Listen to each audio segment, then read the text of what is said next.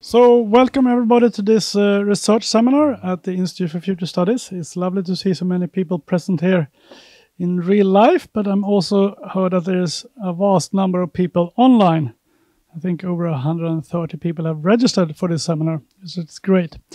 And today we have Jerzy Sarnecki, who's going to talk about immigration and crime development at the national and municipal level, preliminary findings from the WHIS project. Jerzy is a senior professor of criminology at Stockholm University and, of course, a very important researcher here at the Institute for Future Studies. He came to Sweden in 1969 and got his PhD in sociology at Stockholm University and worked for a while at the Swedish National Council for Crime Prevention, and then took up the chair of criminology at Stockholm University in 1993 and has written extensively in criminology. I will just mention a few here. This will be a book in Swedish, but it's a very good book, Introduction to Criminology, but in Swedish. I think there's now a second book. There are 2 volumes. 2 volumes by now. And also a recent publication, Women in Violent Extremism in Sweden, together with Herman Mandani, Amir Rostami, and Tina Skanius, and Christopher Edling here at the Institute. And he's currently leading a longitudinal research project entitled the Stockholm Life Course Project, Life Course and Crime in the Swedish Welfare State Through Half a Century. He's also doing research on the use of network theory and methodology in criminology, actually involving also people from physics, and that's what he's doing here at the Institute. Jerzy, welcome up. The floor is yours. Thank you very much, Gustav, for this introduction, and thank you for inviting me here. What I'm going to do this afternoon is to talk about work in progress. This is extremely important to tell everyone that this is something we are doing. We are in the beginning of it, you could say. We have still 2.5 years of the project. I'm looking from time to time to Sofia Wickman, who is the leader of the project. So if I'm saying something wrong, she will immediately correct me. The whole idea of this is related to some empirical findings. So what we started with was empirical findings, and then we started to try to make sort of theory of it. And again, this is very much to the left. So what I'm going to do here is to tell you about some very preliminary findings. Let me start with something which is very well known. You could say that if there is an area which is very carefully investigated in Sweden and other Scandinavian countries, is a question of so-called overrepresentation of immigrants among people registered for crimes. Recently, we had the publication from Swedish National Council for Crime Prevention. It was quite a lot publicity about it, but this is one of very many, maybe over 30 publications on the same theme about question if immigrants are overrepresented in crime or not.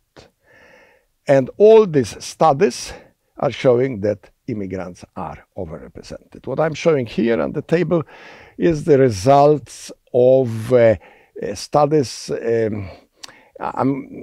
which are possible to compare because they defining different aspects in the same way. There are studies done by Swedish National Council for Crime Prevention, BRÅ, 3 of them, and then you have a study done by Patrick Engelau, the private finance study. So what are all these studies showing? From middle of 70s when the first study of that kind was committed. Well, they all showing that we have substantial overrepresentation of people, foreigners, immigrants, people born abroad, among people who are suspected or sentenced for crime. So if you look, for instance, at deadly violence, we have an overrepresentation around 4. Pretty constant, I would say.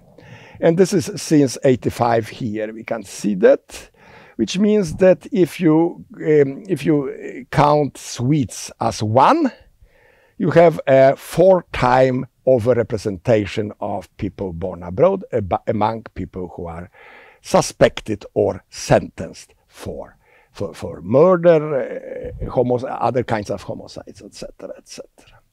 And then you can see at the table also other kinds of crime. Rape is among the crimes where overrepresentation is as highest. But in general, we are talking about 2 until 2.5 times overrepresentation. I'm not going to talk that much about it today, but in part of our study, we look at the second generation of immigrants. I mean, people born in Sweden by immigrant people. It shows, namely, that this overrepresentation is growing. So we have pretty constant number of people born abroad who are in the criminal statistics. And if you look at the children to these people, this overrepresentation is higher and higher, and maybe we should see it as the very bad sign that it's more than 10 times overrepresentation among people suspected for deadly violence among young people who are born in Sweden with both foreign-born parents. Okay, so this is a kind of starting point. What is a starting point for this study? This is this empirical finding. If you look at the proportion of immigrants in Sweden, as you very well know, this proportion is rapidly growing. In 70s, the number of the percentage of people born abroad, like myself, was around 7%. It's now approaching 20% of Swedish population.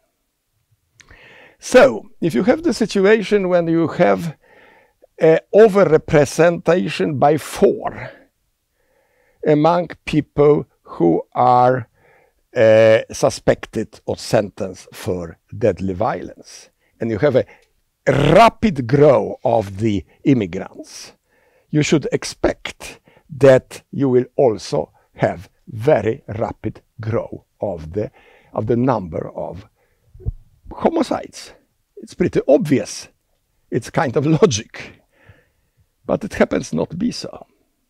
If you see at this red or whatever orange curve, we have an increase between 75 or beginning of 90s. And we have a very long and substantial decrease of number of homicides in Sweden, counted, of course, per 1 million inhabitants. Then we have this growth last decade, and this, as you very well understand, is linked to the growth of this gang violence. I mean, shooting among the criminals. So something is not exactly as we would expect. As a scientist, you of course have some kind of obligation to look at it. Let me start with to show you how the curve of the number of homicide should be expected to look like if you count it with this growth of the immigrants and you add the over risk for the immigrants. So it's going a pretty different way. the expected numbers are very different to the reality. So something happens here. The measure of deadly violence is one of the best measures of criminology you can find.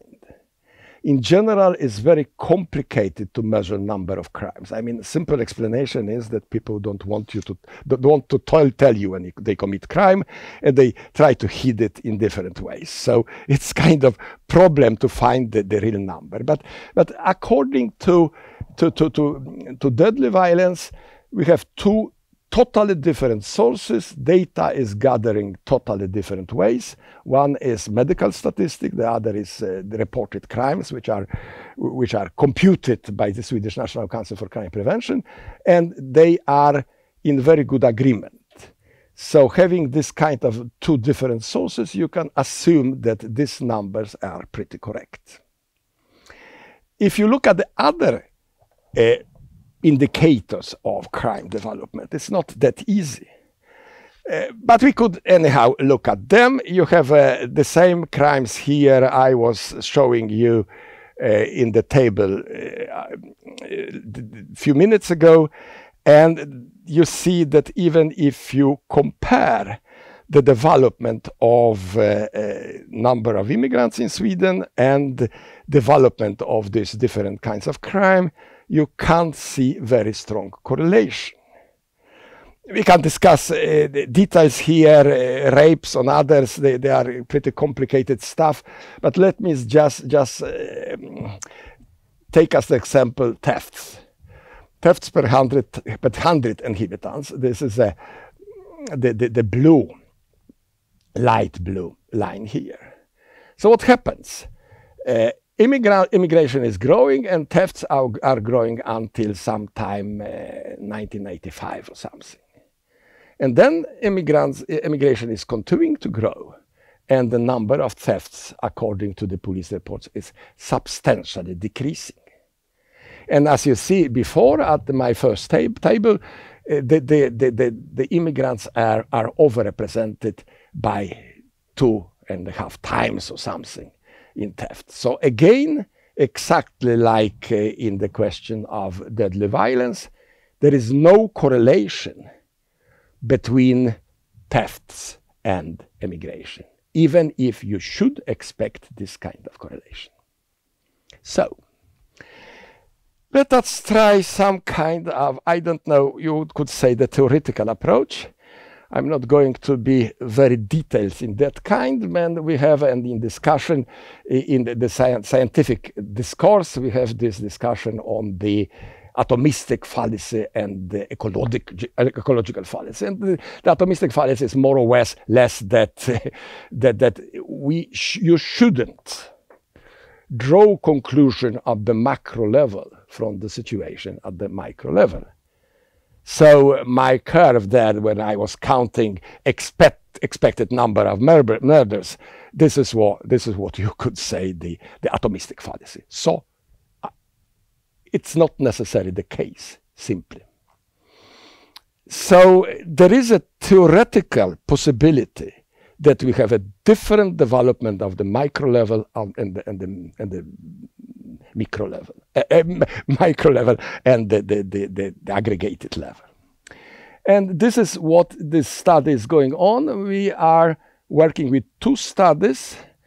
We have one publication coming on pretty soon, even if, as you know, if you submit things to the different places, it's not always that you get answer immediately, but pretty soon. The other will take time. More before the empirical findings. The idea that immigration is not increasing level of crime in different countries is not new, and it's not in Swedish. And you have a number of research, both old American investigations and the new research, mostly in the United States and also in other countries, where it's obviously not so that if immigration is growing, the number or the level of crime is increasing. In the United States, in the matter of fact, there is the opposite discussion. There is discussion that maybe the immigration is causing decrease of crime.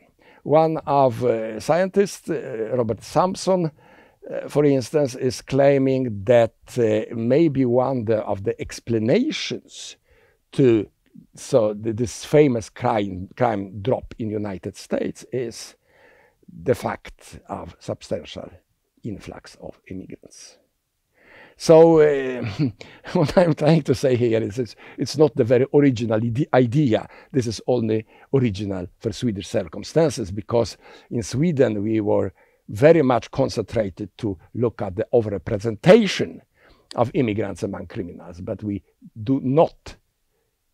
are not doing very many studies of the other aspects of these problems. So let me show you the first study, very short, just the one glimpse of this. What we are doing here is to look at the 20 municipalities with largest increase in reported violent crimes. And violent crimes are defined here as the crimes against Chapter 3 of Swedish Penal Code. Brott mot liv och hälsa, crimes against life and health. You could add other kind of violent crimes too to this, but we didn't do that. So we are looking at these 20 municipalities with most rapid development of violent crimes, and we are looking at 20 municipalities without any increase in violent crimes. And this data is from 1997. Let me say that if you do this kind of studies, you are very much dependent on what kind of registers you have. So we are taking whatever we got, as long as possible, of course. This is my colleague Amber Buckley who did this diagram. I'm very grateful to her for that, even if I change it partly. What you see here is development of these two kinds of municipalities according to number of registered crimes, I mean violent crimes. And the yellow lines are representing, development of reported violent crimes.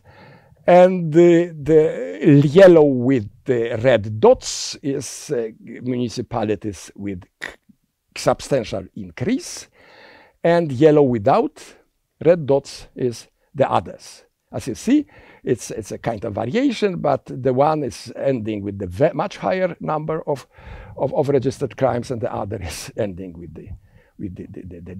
some lower number. In general, most municipalities had increase during this time.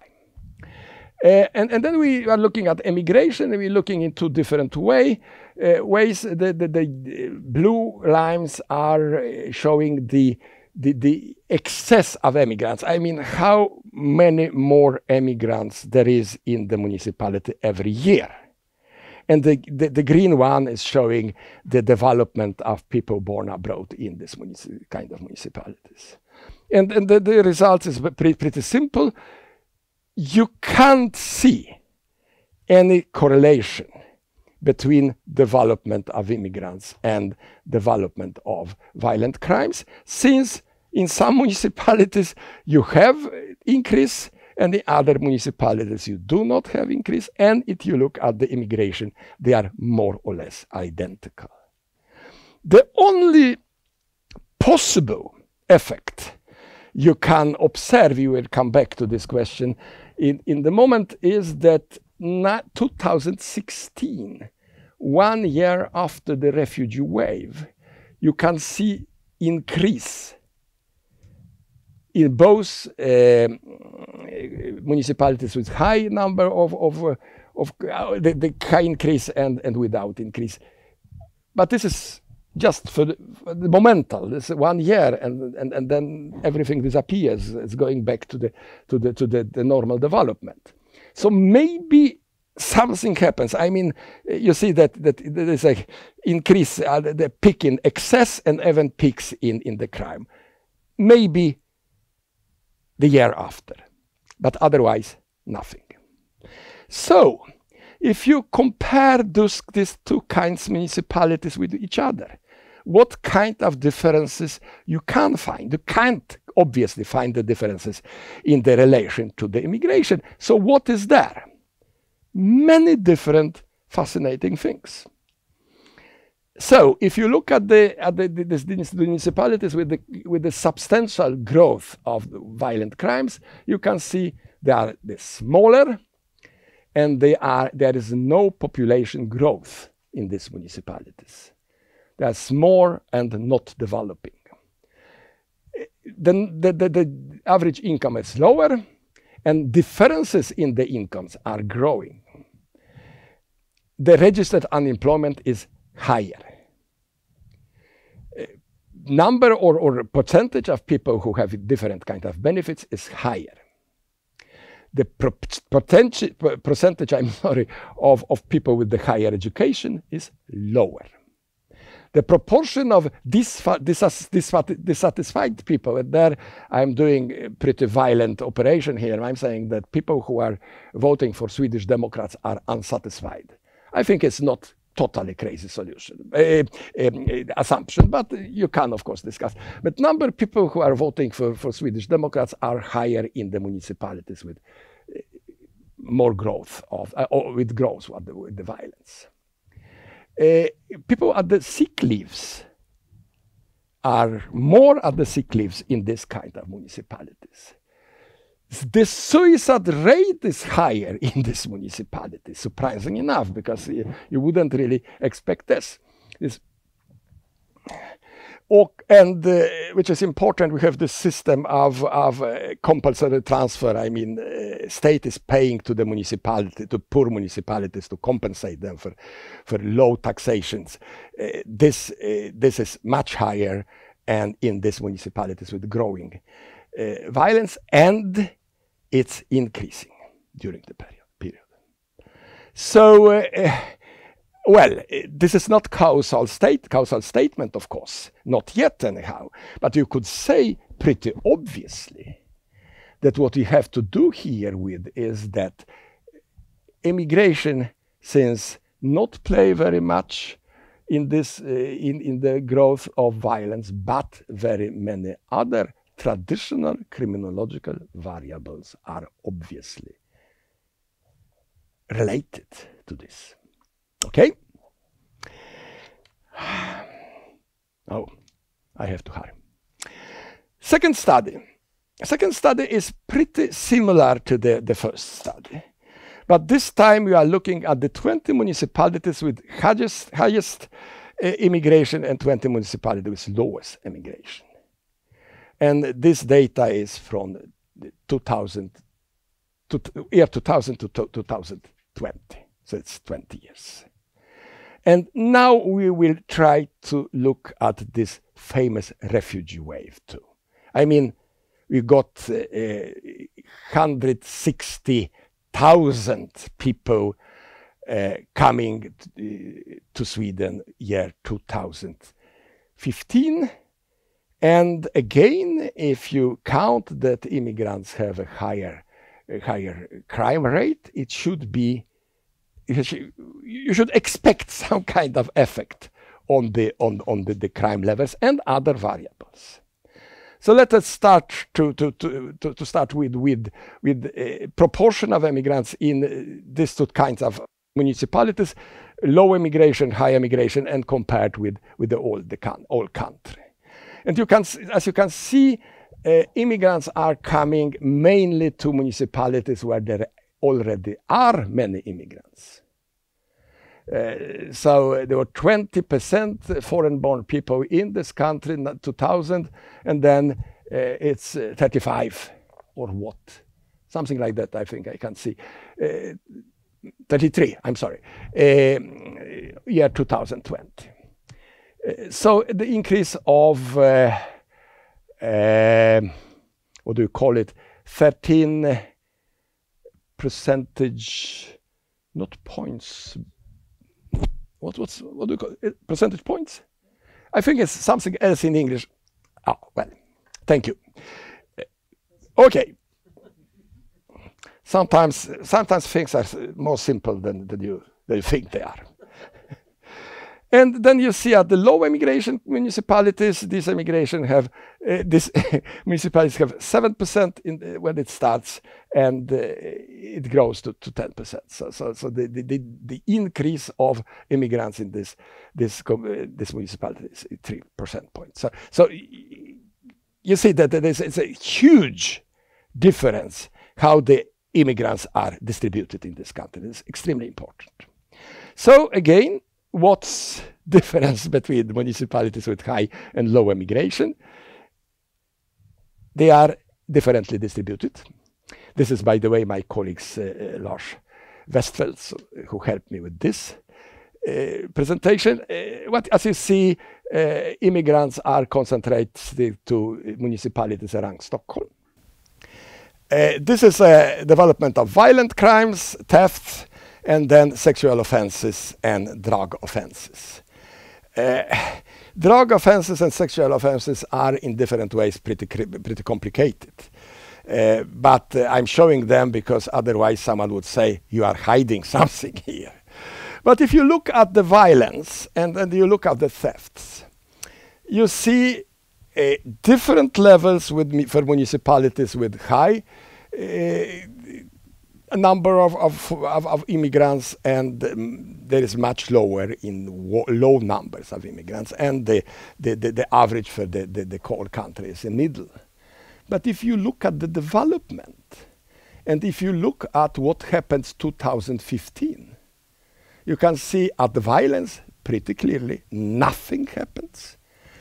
1,600 more than that people, mostly Muslims, mostly male, mostly young, are coming to this country, and you can't see any effects on violent crimes or not thefts. The trend is continuing. The one trend is growing, and then stabilization. The other trend is decreasing.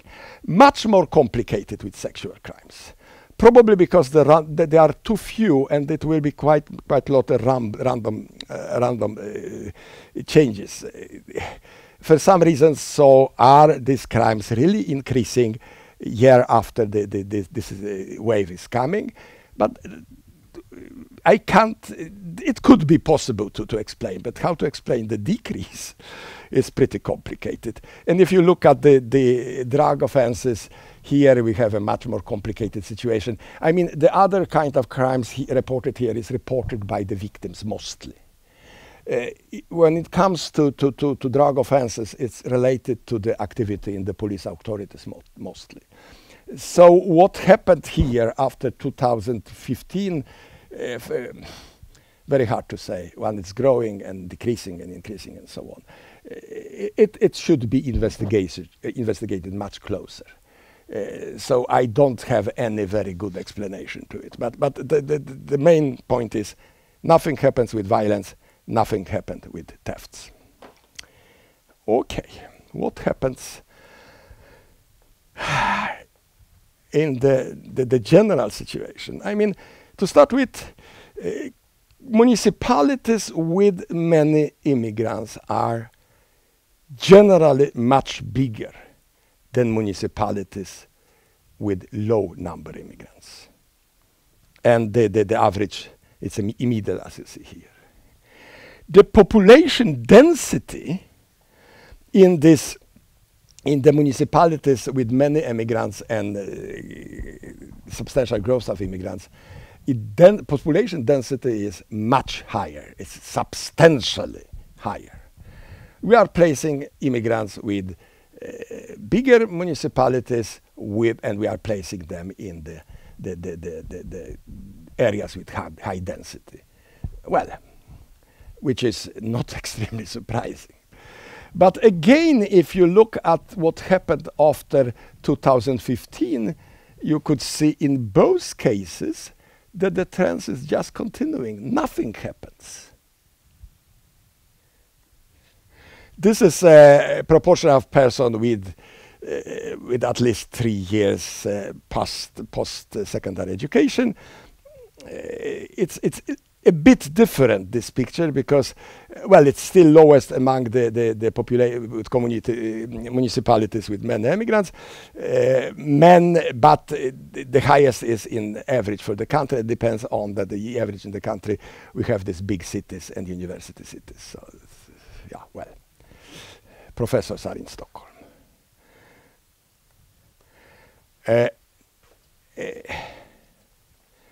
This is subsidy. I was talking about it before.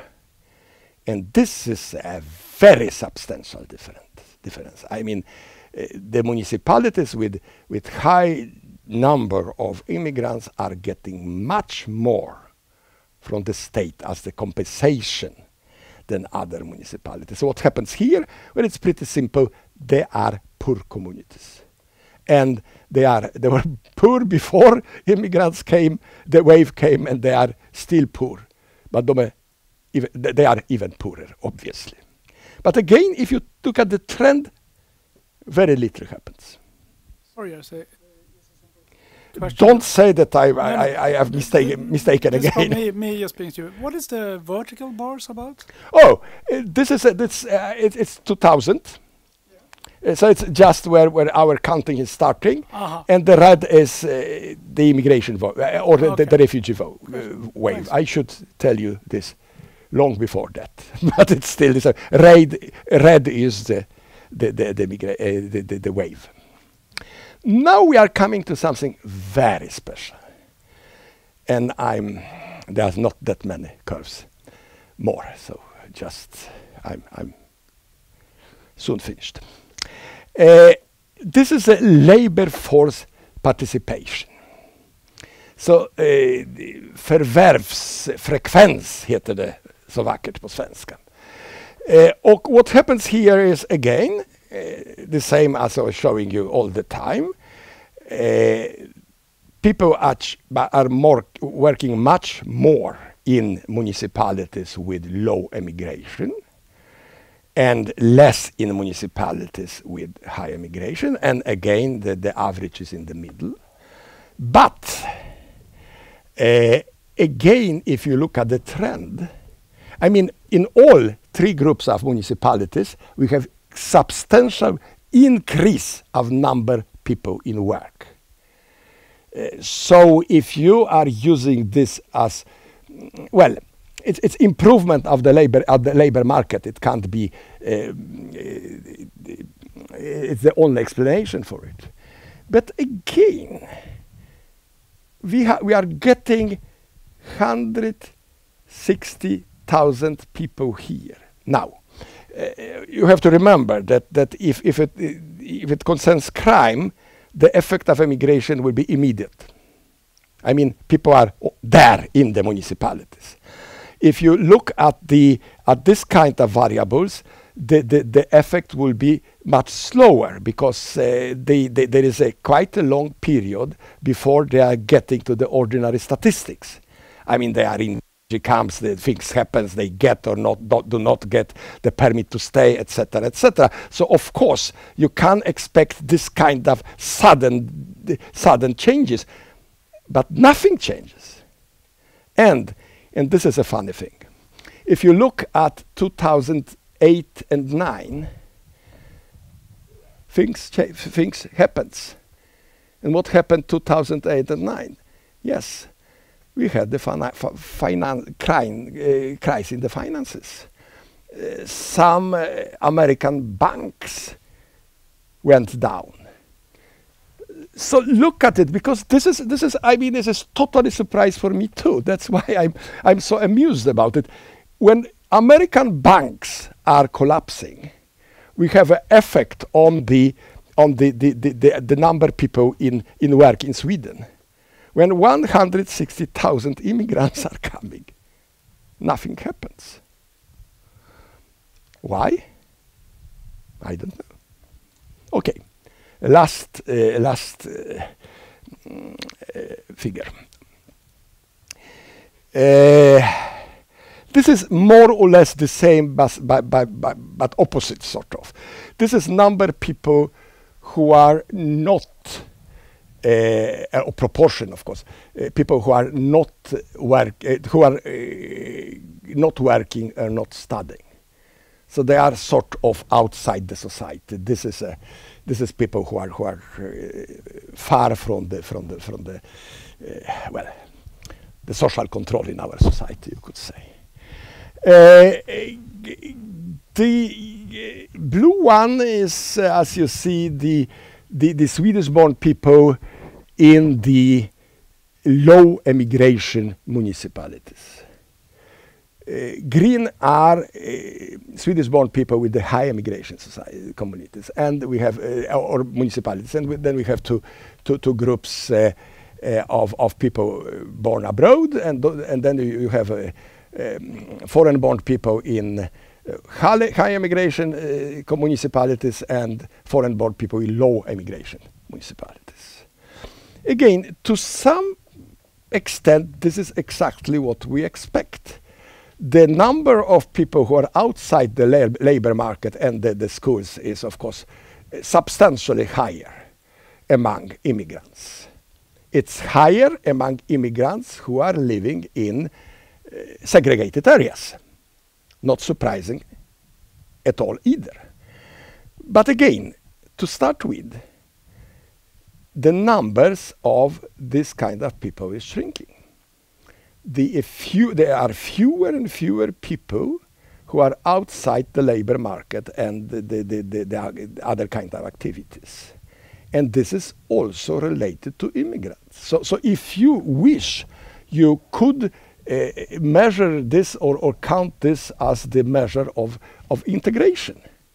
Because there is no better, according to me, measure of integration than to counting if people are in the labor market or not. More and more of immigrants are working. So this is not the opposite. I mean, this is I mean, integration works. I will come back to that it's not working for everyone, but it's obviously it's improving.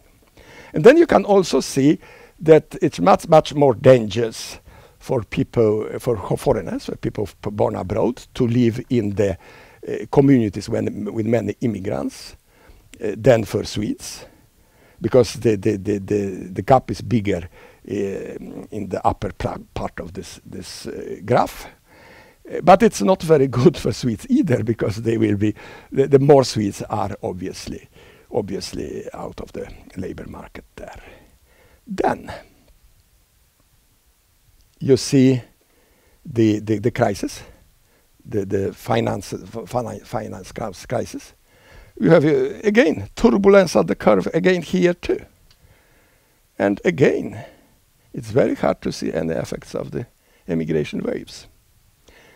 So it's very hard to see that the big wave of immigrants to Sweden in 2015 have any effects of the crime, or very small effects of the crime. I wouldn't, maybe these are exaggerations, so say no effects, but small effects, and even on what you could call criminogenic factors. To some conclusion, well, the first one, I was too eager to say it before, but as you see, no effects, no very easy spotted, I would say, effects of this refugee wave, and nor at the variables who are producing crime, or we believe produce the crime. And the explanation to micro and aggregate level, well, what must happen? Well, when we have an influx of immigrants here, and crime is not rising, for instance, if you look at the deadly violence, it can't mean anything else that the proportion of immigrants among people who are committing crimes is increasing, and proportion of Swedish-born is decreasing. So we could call it, if you wish, ethnization of underclass. And this is obvious. I mean, there are not other kind of explanations. What's less obvious is if these two variables are related to each other. Because you could, of course, say that, look, we have the crime among Swedes are decreasing, and the crime among immigrants is increasing because there are more and more immigrants. If you just send away all immigrants, we will have the extremely deep decrease of criminality in the country. This is one hypothesis. The other hypothesis is, of course, that these two phenomena are related to each other. And it would be like that what happens when we are getting many people with bad education, without knowledge of the languages, without contacts, without money, that these people will land sort of on the bottom of the society. And what happens with people who are occupying the position in the bottom of society before? For instance, in big cities, people who lived in the million program areas before many immigrants came, people who had very low incomes or were without work before, people pretty often in big cities coming from the countryside in the country, moving to Stockholm, for instance. Well, it could be that what happens to these people, that they will be lifted. I used to say that, let us say that these people were working at the kind of workers on some kind of lager or something. And then the new people got coming and taking their position, and they will be some higher in the hierarchy. They will be leading people at this level. They will move from the areas with the West areas, I mean the socially disadvantaged areas. They will get some better jobs, better wages, better apartment, and so on. And if you look at the criminological theories, you could maybe suspect that they will be more controlled. So the crime among these people will decrease. At the same time, we are getting the new underclass. This is, of course, we can't prove with this kind of studies. But this is a hypothesis which should be, it must be investigated according to the data I was presenting. Okay, last thing. What about the shootings? I mean, we can't have this criminological seminar without talking about the shootings in these disadvantaged areas. 45 people, 48 or something last year died because of shootings. It's serious.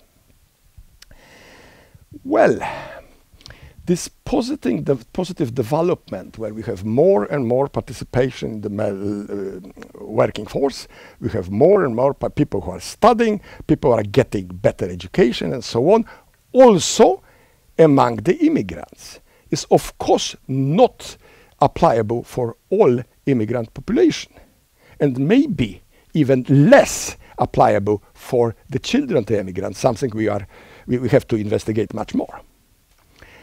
So at the same time, when we have the general improvement in the country, we have a substantial increase of problems in very small portion of the society. The people who are so long outside our society that they are belonging to some kind of very, very particular culture of violence. Young people who are ready to kill and ready to die for more or less nothing. Because I mean, the conflicts behind these shootings are grotesque, I would say. So even if there is a general improvement, is obvious substantial increase of problems in this small group of people. This is what our data is showing. This is also other data is showing it very, very clearly. We have a study, among others, of Beckman, Estrada, and Nilsson, and ytterligare one person I should remember. Okay, I'm sorry. Fredrik Siversson. I'm sorry. I should remember Fredrik, which is showing totally different data, just about the same kind of development. So this is not the statement of we are not having problems. This is a statement about we maybe have more complicated problems than the general discourse is showing. So I would like at the end warn for the surfers. People who are surfing on a migration wave. Thank you.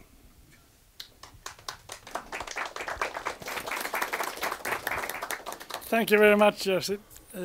A very interesting talk, and I'm sure it's going to raise a lot of questions. Since we are having a hybrid seminar, there will be different rules. The people here at the Institute, you just need to put up your hand, and Julia will keep it up until Julia take down your name. Now, for you who are online, we will use the chat function to run the question and answer period. So if you wish to ask a question, you should write that in the chat. And since we are a mix of research from different fields, and we would like to mix questions from different fields, we ask you to tell us your area of study.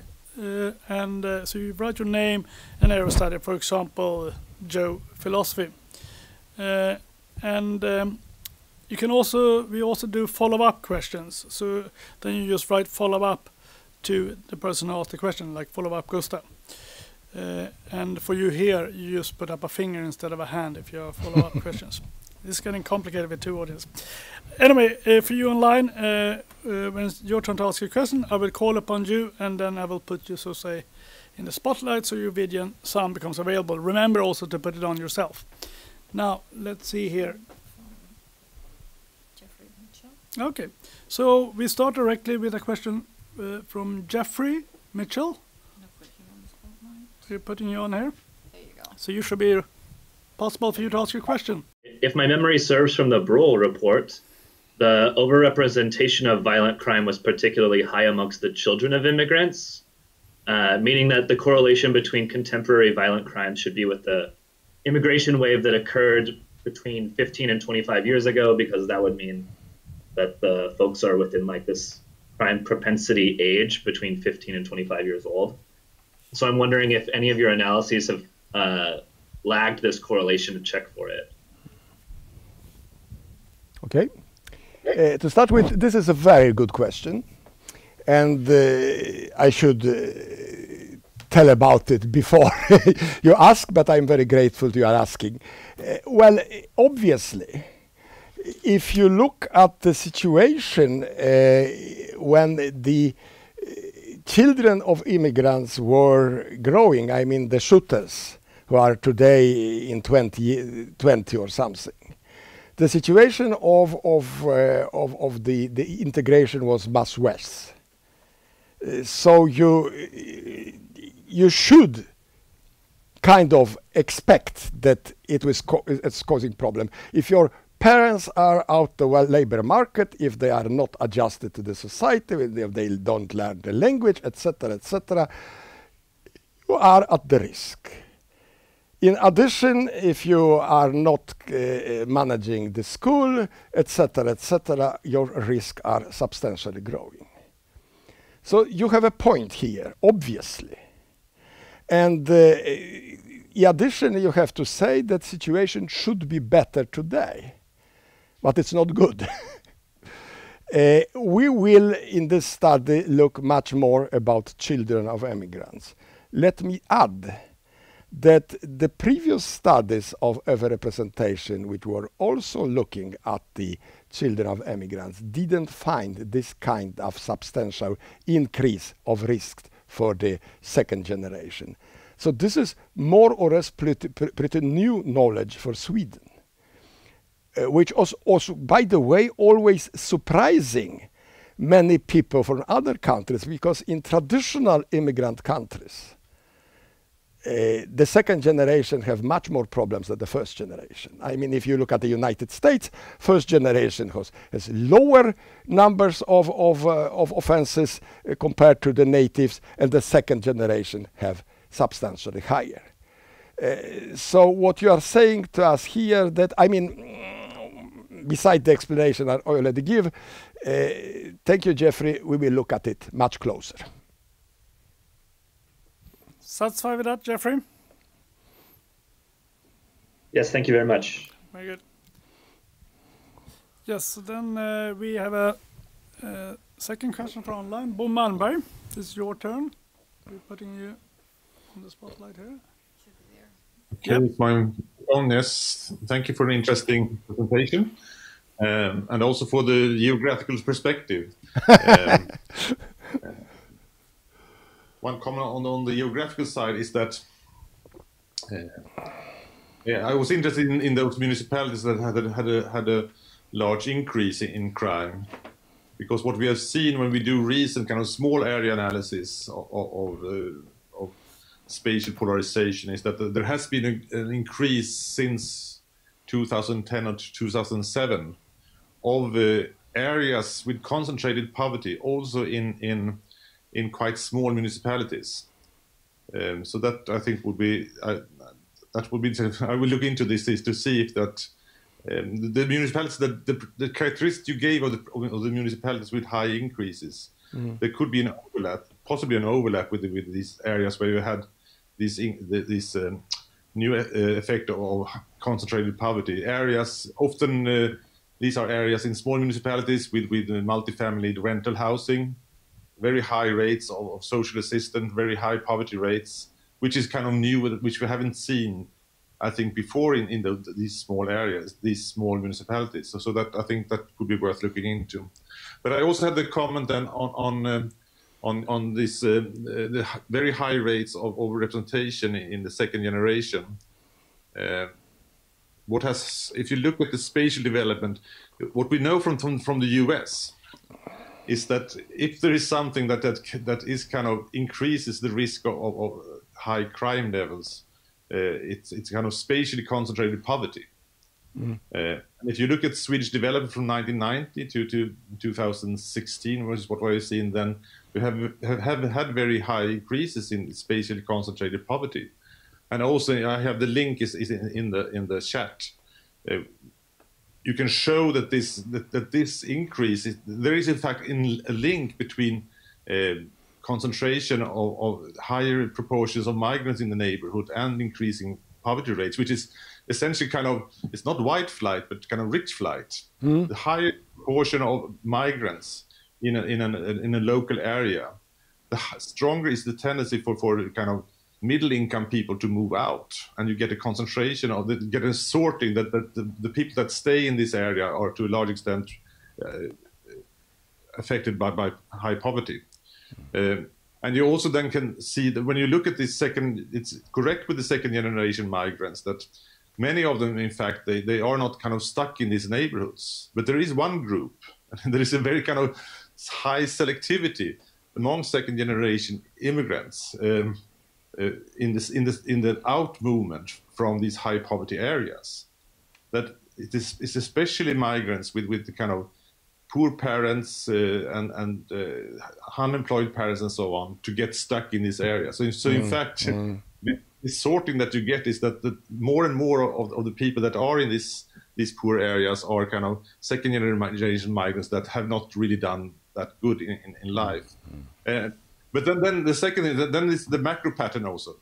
But can you really then, if you have this development, you would expect that where the crime rates, if you think that this could kind of increase the crime rates, this would have happened in the high poverty areas. And also we know that crime reporting in those areas is very low. So it could kind of simple explanation for this mismatch between micro and macro could be that there has been an increase in crime in these areas, but it's simply not reported. Thank you, Bo. I understand that we have to talk more to you because we are kind of partly coming in your area, and I will be very grateful. I'm very grateful for your comments. Well, we hope to see Bo here at the Institute, so maybe you could... Yes, well, we are working on the same project, so it will be that complicated. but let me say also... Remember that I'm back. Yes. So let me say also another thing, because you are pointing something which I was, or we were talking very much about, namely this strange development of, as you're saying, small communities without any, the communities who are not sort of following the development of the rest of the society. I mean, the normal picture, the normal criminological picture you would expect is that crime would be pretty low in these municipalities. I mean, low population density, no very much conflicts. Well, it's not going that well for people, but still. And I think so was also situation year 2000, when the numbers of reported crimes in these municipalities were substantially lower. So when I was looking at these municipalities and compared to the rest of the country, I thought this is a kind of regression to the mean. they had a very low numbers, and now they are approaching to the mean for the country. The problem is they approach the mean and they pass the mean and continue to grow in the crime, which is extremely important to try to explain. And I think you are, your comments were very helpful to explain that. Then according to reporting, this is of course something we have also to look at. I'm convinced that there are lower reporting in these municipalities, but I don't believe that it explains more than very small proportion as the differences we are looking at. But this is question to look at. After this very sophisticated question from Bo, I'm going to ask a much more simple question. Thank you. Very kind of clarificatory question. When you talk about crime levels, and that they are not affected by this refugee waves, are you talking about the absolute level or the per capita levels? I'm talking about the number of crimes per 100,000 inhabitants, Yes, 100 inhabitants, 1 million inhabitants, depending on what kind of crimes we are talking about. So to push the curves at the same page, you have to use different measures, but all measures are relative. Exactly. So that's just what I want to know. Then the next question is from Victor. We're going to put you in the spotlight.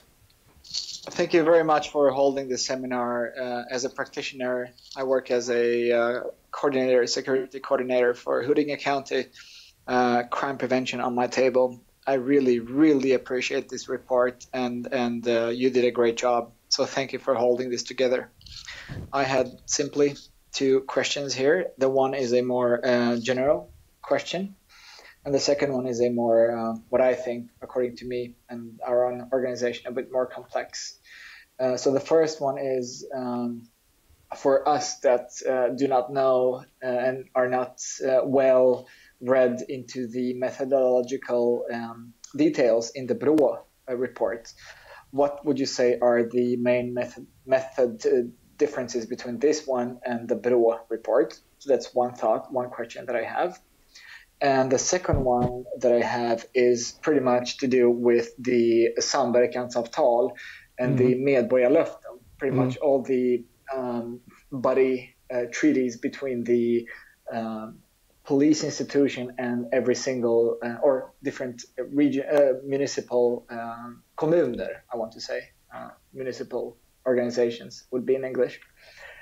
In those treaties, we regulate that the police should focus on certain types of crimes to the expense of others.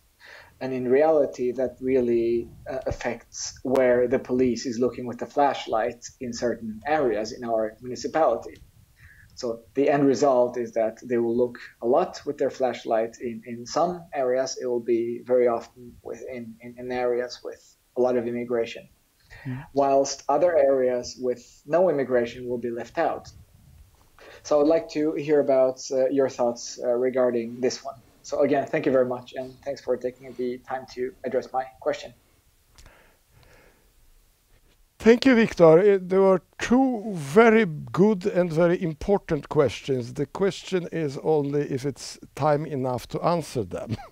So I'm trying with the easiest one, which is the first one, of course, methodological differences. The main methodological difference here is that BRÅ is looking at the individual level. They are counting people sort of who are suspected of crimes.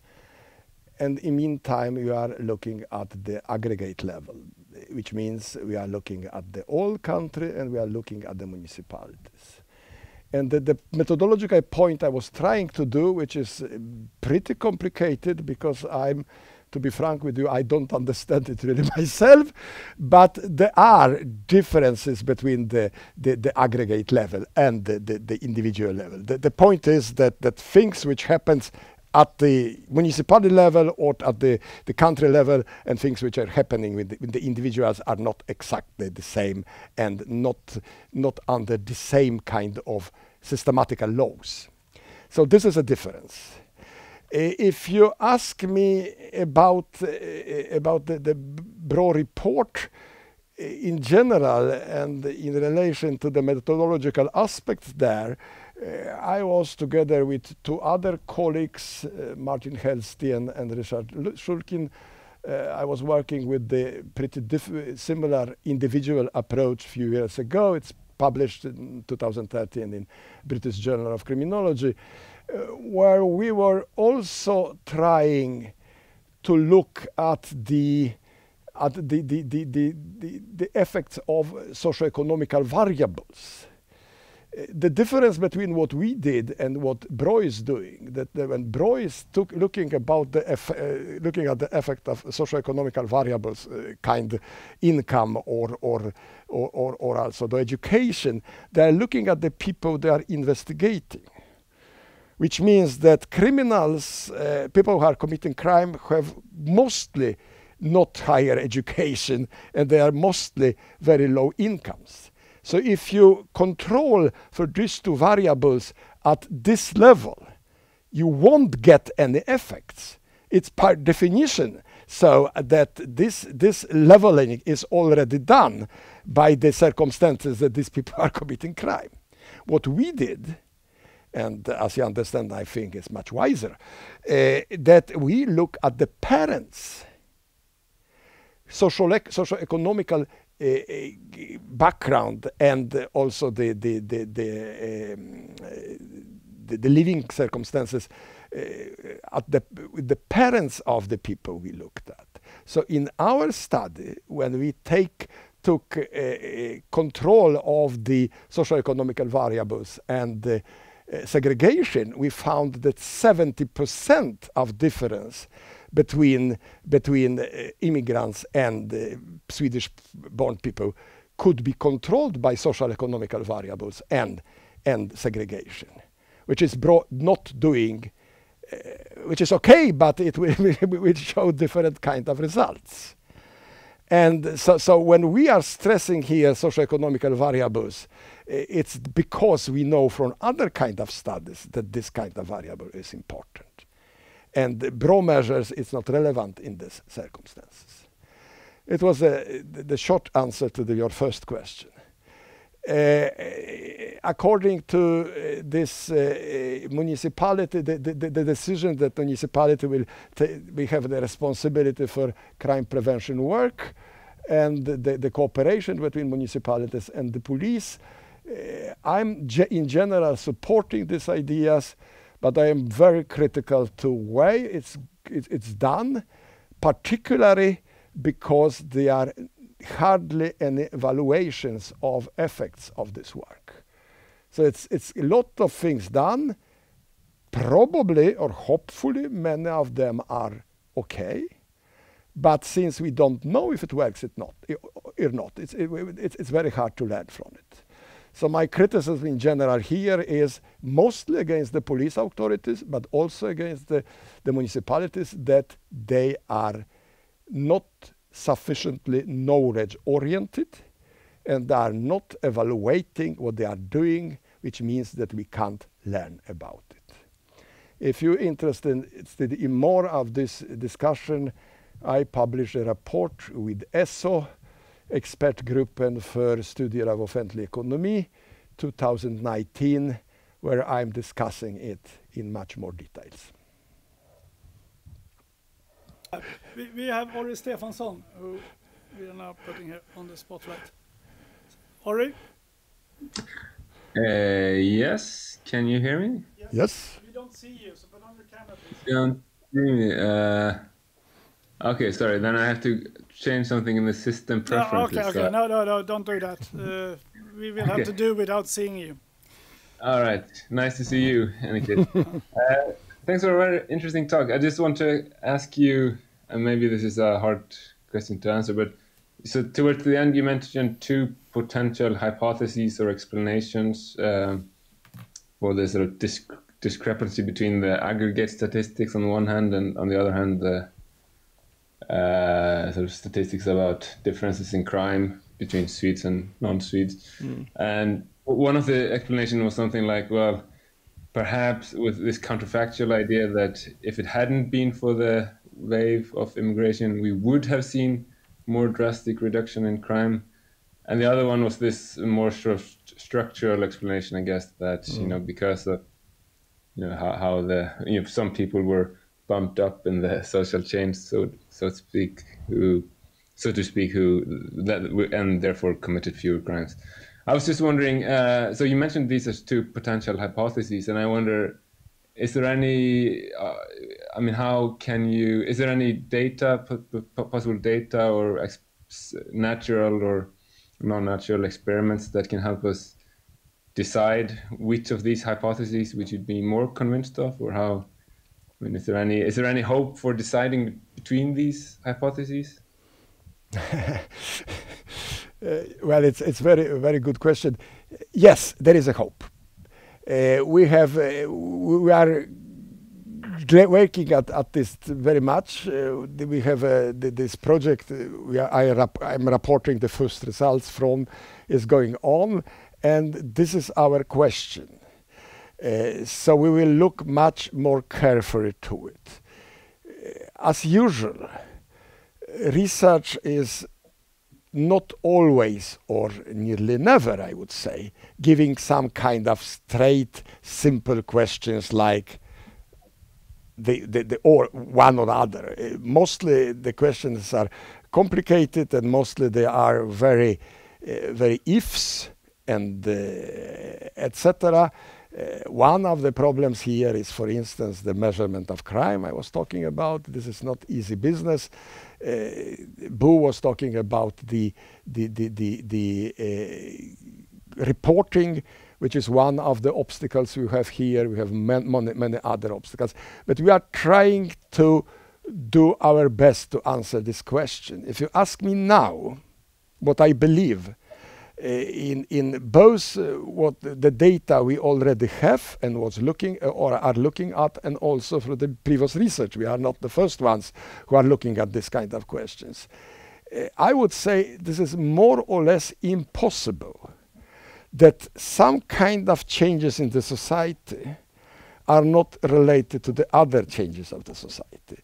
So the kind of hypothesis that the immigration would have some independent effect of the crime, not related to other circumstances in the society, not affecting other people who are in the country.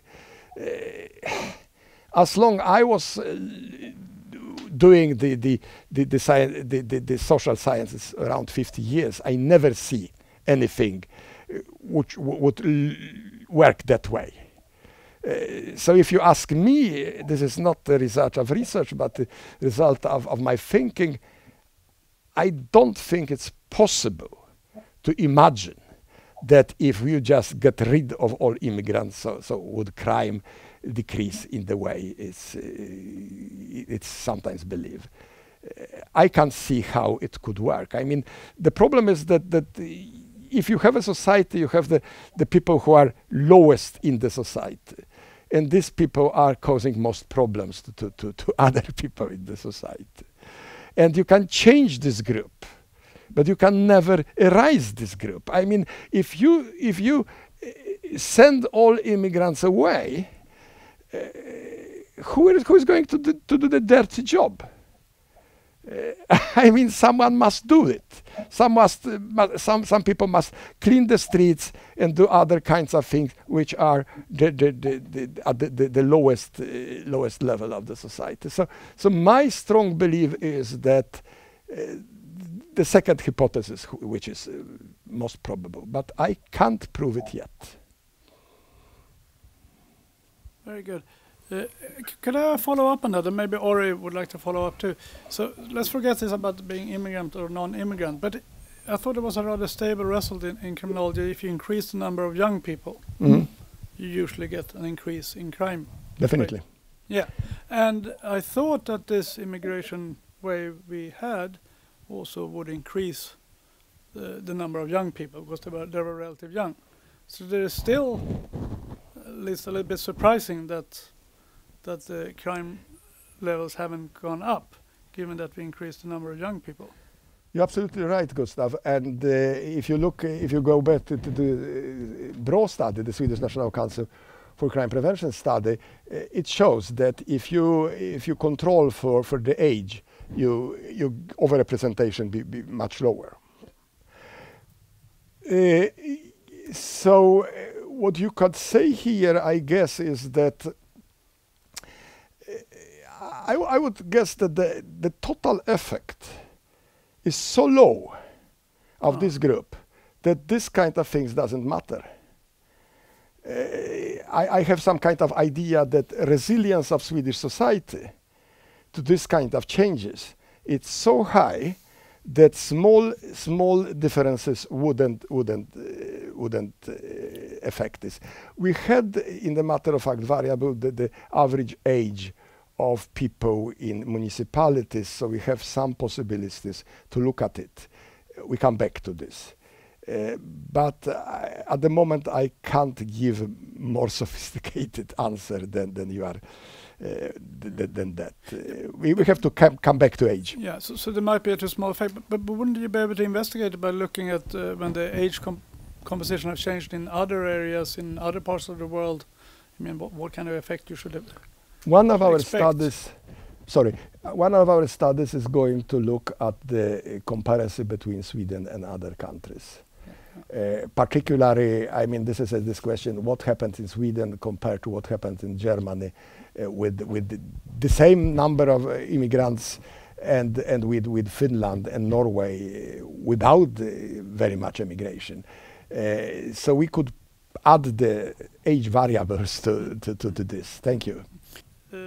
Malcolm, you're going to get a microphone here. Thanks. So what I got from your talk is that it may be the case that if we aggregate across individuals, there's this one pattern, but the association is due to the fact that these immigrants are living in socio-economic circumstances that make them more likely.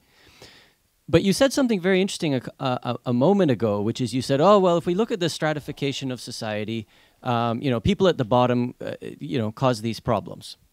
And so in a sense, you've given us a sort of class analysis of crime. But you could look at it the opposite way. You could say, well, these people at the bottom of society are not the ones causing the problems. It's the people at the top who are putting the people in the bottom of society in difficult circumstances, which means they're trying to survive by, breaking into cars and taking things of value so they can give their children some food, whatever. I'm being a bit extreme. But let me put my Karl Marx hat on and say, let's imagine that you actually did conduct this analysis and you found that immigrants actually, in every sense, are conducting more, are committing more crimes. Mm-hmm. What would that mean? Because maybe what we could conclude from that is not that immigrants are somehow bad, but that they're extremely persecuted. Mm. So I wonder, is there a little bit of a risk of saying, well, I'm going to show you that immigrants aren't actually committing these crimes, and therefore it's okay. But you know, what if they did? I don't know that would actually be proving, in a sense, the point that a lot of people would like to prove with these data, that immigrants are bad. Do you see what I mean? I see what you mean, and spending last 50 years in criminology, I had this discussion before. What I did here is a kind of shortcut. I skip all this. I could do it, I could discuss this, and when we are teaching our students, when we do our seminars, we are having, of course, this perspective too. Of course, at the same time, I mean, the same way that immigrants can't be unrelated to other things in the society, in the same way, of course, criminality among the poor people are not only related to the poor people. It's related to structure of the society, and this is not the slump that they are. So I generally agree with your statement, but this is something I kind of I'm going to discuss another time. I mean, we need a new seminar. In the question of if it shows that immigrants are causing much more crime in Sweden, if this is reason to stop immigration, well, this is a very important discussion. Where, I mean, solidarity, I mean, humanity, all these questions are not discussed here. I don't need to do it because I was looking at the very pure data related, is immigration increasing or not increasing crime levels. Politicians, other people, must discuss this question. To say that I agree with you, I would say this discussion is, for some reasons, very much not there at the moment in Swedish discourse. Maybe I can just take it. I think it's a follow-up. I mean, to this discussion. How do you account for? Oh, you took it away. How do you account for the fact that even among the most disadvantaged, the vast majority of people do not commit crime? Given this kind of explanatory framework you're now discussing. Well, this is a pretty obvious general problem with social sciences. In opposition to Newton, who looks at his apples and all fall in the same way, you can't do individual predictions in social sciences. Forget it. And I believe it's pretty nice to be person in the society where you can't be predicted. Even in Chinese are trying and so on. So, what you can do is to make a prediction of group level, not at the individual level, never at the individual level, but the group level. And we are using traditional statistics and seeing that risks are much higher in some groups than in others. And this is our way of explaining things. We can't explain individual behavior. Because the human life is so diverse. I mean, in some of these areas, there is maybe the old grandmother who is wonderful and taking care of the kids and showing the possibilities and doing quite a lot of things. And we have an extremely intelligent kid who is extremely successful in school and not liking to socialize with the criminals. There are millions of individual explanations. This is not the social science. Social science is looking at the general. And generally, what we've seen is that in this group you are looking at, they are substantial over risks. And this is what we can talk about. Never predicting individuals. Yeah, follow up on this from Christer. Hello, thank you so much. Yeah, so I don't think we need to go to the individual though, because you have subgroups, right? Mm-hmm. So if you look at the latest Bureau report, they point out that it's a very small group that doing a lot of crime, right? Ah. So that's interesting, right? To look at that group of deprived people and look at why is this small group doing so many more crimes than the other group?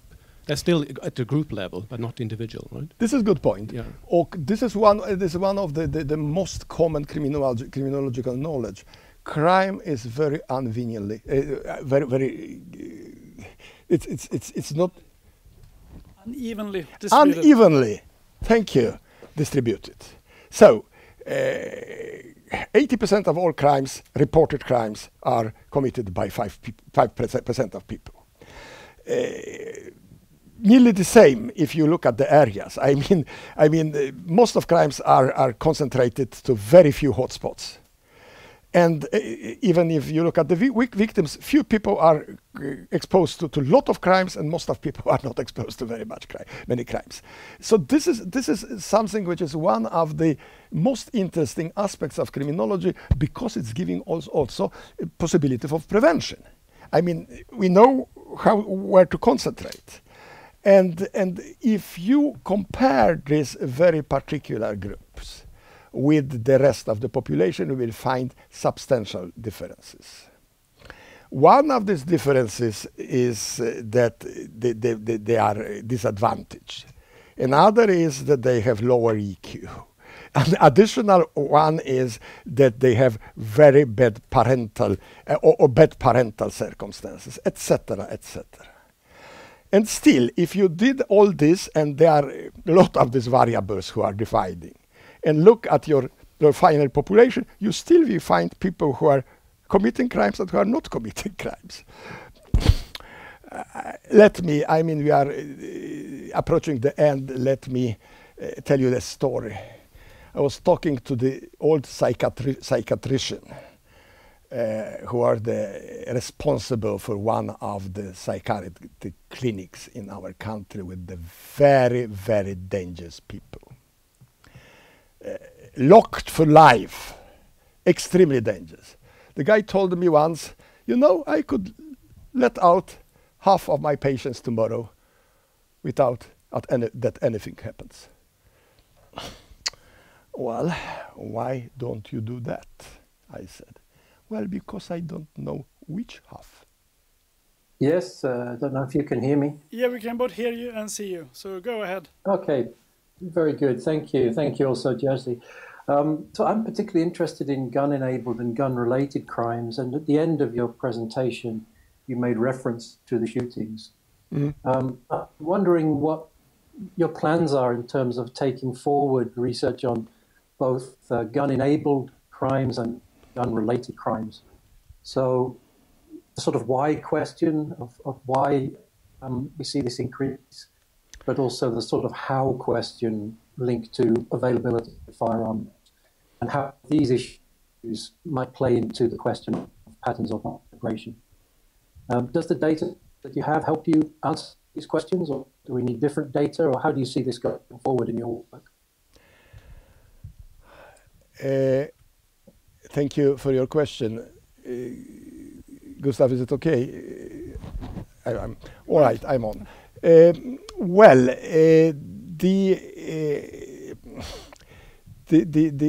homicides, as you see, was a part of our study. If you look at gun-related homicides, which is around 40, some more 40 cases a year in Sweden, we can't do can't use the same kind of data. Already in relation to the mortal violence in general, we can look at the municipalities, because there will be no crime there for 100 or more than 100 years for most of them.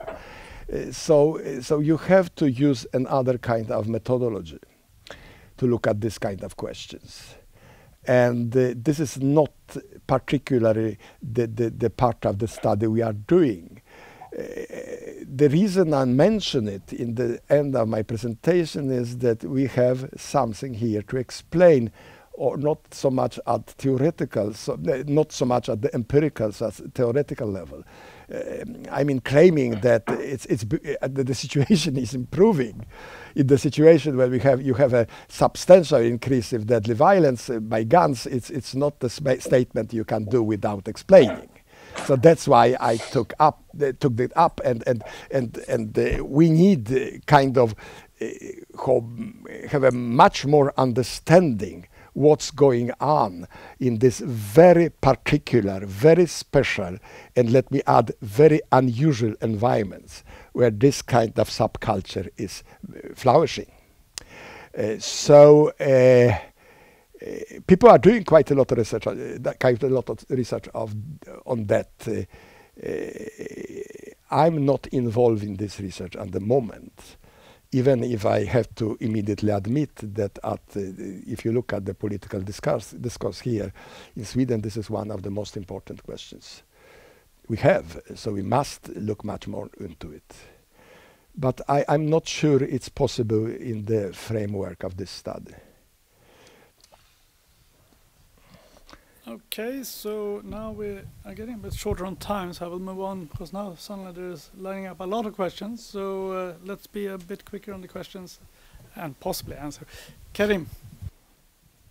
I'd like to hear your take on a notion that I've seen in among people that are critical of the claims that you presented.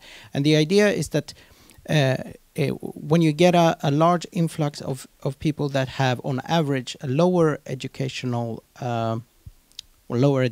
than in Sweden, and we also know that for example high school in Syria and high school in Iraq is not as good as in most, not that good. So even if you have a high school degree from Syria, it's rarely equivalent. But that the problem is that you create poverty, not because these people are taking the low status jobs. Of course, that's also happening. But a lot of these people are becoming unemployed and long-term unemployed, and this is a huge problem in Sweden, especially since the pandemic. That there are, I think I saw numbers that 60% of the long-term unemployed are foreign-born. So I'd like to hear your take on that, so to speak, mechanism by which a large influx of immigration from low education countries, or where the country, where the level of education is on average low, can lead to pockets of poverty and in turn crime. Well, of course, complicated question. To start with, obviously, society is not helpless in this question, which this graph is showing. For some reasons, people who came here in 1997, they were unemployed in very high degree, very long time. Meantime, people who are coming now or came recently are still have a higher unemployment than the natives, but obviously half of what happened before. So I think that the part of explanation here is a very high degree of passivity from the societies to integrate people. I believe that the numbers which are which decreased the last 20 years can be even more decreased if the integration policy is more active. Then of course, I mean, people who are uneducated, people who don't have don't know language, people who are traumatized by the wars, you name it, these people will have problems to the start with. But degree of problems is very much related to how we handle the question of integration. My point here, I mean, I'm not taking statements if and how many immigrants immigrants Sweden should take in the future. This is not what I'm doing here.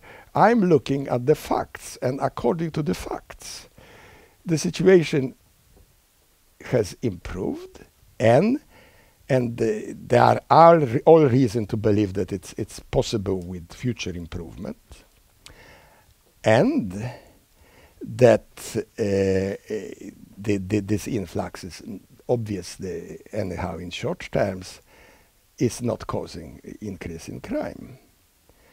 The other problems have other people solved. Okay, so then Patrick.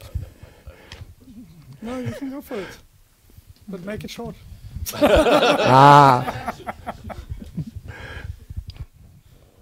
Let's see here. Yes. So I'm a biologist, so I'm very interested in the behavioral genetics of criminology. And there are some studies that have come out. There's one from Finland, for example, that shows there is a large genetic component in who gets to be a criminal and who isn't. And this is, it runs in families, so to speak. And this can have to do with any number of things, such as mental health issues or whatever. But it's not something I have seen you discuss here. Is that something you plan to, since it's such a big part there's this Finnish study is 650,000 people they studied, and the genetic component drowned out all the socio-economic variables and everything. So it seems to be a pretty big question not to include in a study like this. Well, Patrick, good question. One of the answers I could give you is to why don't read my Introduction to Criminology, Volume 1, chapter on the genetics. This is not the subject of this study. I'm a sociologist in the beginning, which means that I'm not that much doing research on the genetics. But let me instead give you the general statement. People who believe that all behavior is dependent only on social variables are stupid. About the same as people who believe that all behavior are caused by the genetics. Because of course, I mean, we are biological beings and we are social beings. When I'm trying to explain it to my students, I'm saying something like that, you know, most of all people in the world are able to speak. This is pre-programmed. Sometime when they are 1 year, they start to speak, and when they 3 years, you can't stop them. This is kind of what happens to all kids. Biology.